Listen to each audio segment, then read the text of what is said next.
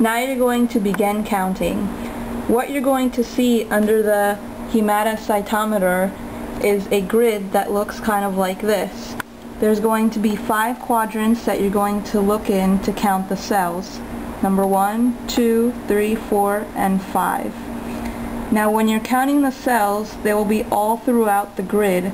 So in order to count the cells, you're going to count the top and the left hand side and not the right hand side and the bottom. We remember this by using the acronym TLC, top, left, count. This is what the entire grid looks like.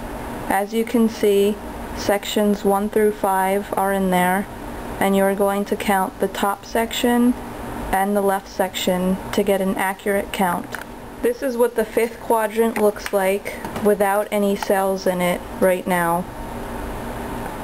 As you can see, it has more lines than any of the other quadrants, 1, 2, 3, and 4. That is the 1st quadrant, the 2nd quadrant, the 4th quadrant, and the 3rd quadrant. And finally, the 5th quadrant. At about a 45-degree angle, place the pipette onto the slide and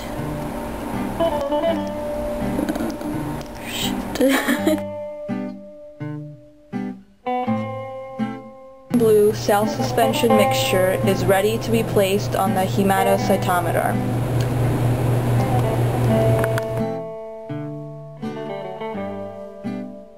What you're going to see under the hematocytometer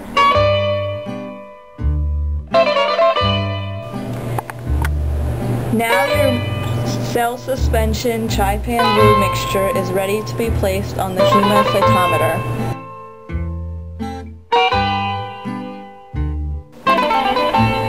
After 5 to 6 minutes have passed, open the test tube with the cell suspension and TB